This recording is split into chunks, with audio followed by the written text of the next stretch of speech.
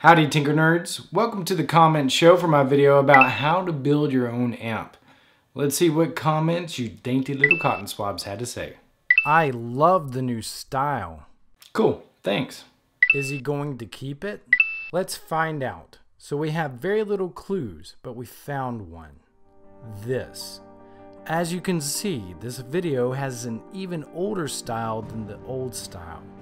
Now if we look closer, it's in 480p. And as we can see, 480p is actually 640 by 480 pixels, which equals 307,200 pixels in total. And if you use 307,200 as coordinates, that yields a location in Romania. But why Romania? Well, if we look back at the video, we see that it was made in 2008.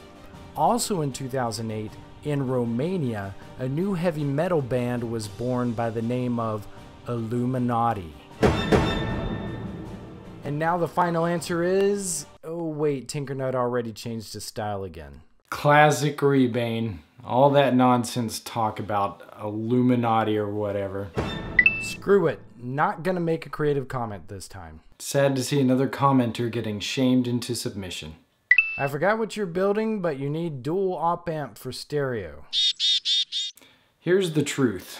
While making the amp has been a really cool experience, yeah, it's not really too practical for this project. I would have to make two of them in order to have stereo. It's kind of quirky on power, and the sound quality isn't that great. So before the final project is released, expect me to be using an alternative. And it will be called Spotify. That is an awesome name. Pi Heart Radio. I like that one even better. How about controlling the volume and playlist from my Android cell phone? That's actually the plan. The software that I think I may go with is called Mopedy, which supports Spotify as well as MPD, which is a music player daemon. And MPD has a lot of different clients across various platforms, including iOS, Android, Windows, Linux, and Mac. What kind of desoldering tool is that? Seriously, someone please tell me, I want one. What, this old thing? I got this at the now non-existent Radio Shack, but I think you can buy them online for pretty cheap. Oh, Radio Shack. It was an electronic nerd's dream. May you rest in peace. So as I mentioned earlier, I don't think I'm going to be going the homemade amplifier route.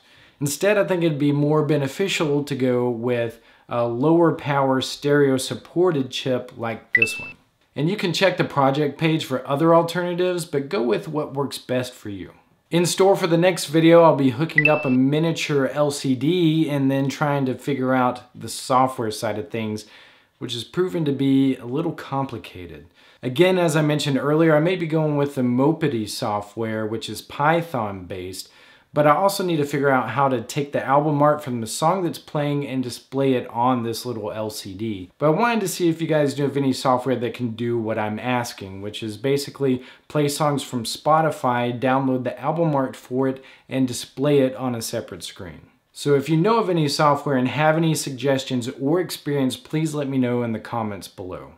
Alright guys, thank you all so much for your comments, and I'll see you all next week. I'm too tasty not to be in the comment show.